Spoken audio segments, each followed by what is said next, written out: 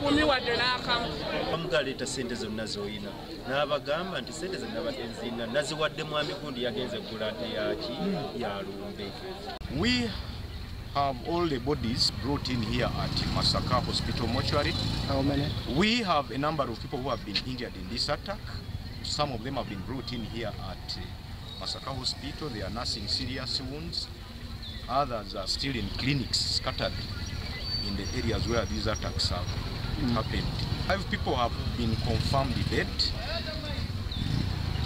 And at the moment we are waiting for a doctor to do a post-mortem, then these bodies are handed back to relatives for burial.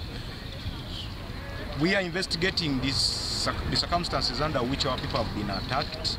The intention is not yet clear because in some cases, in some places, these people have robbed and they have also taken out people's lives. In others, they've come, killed and disappeared.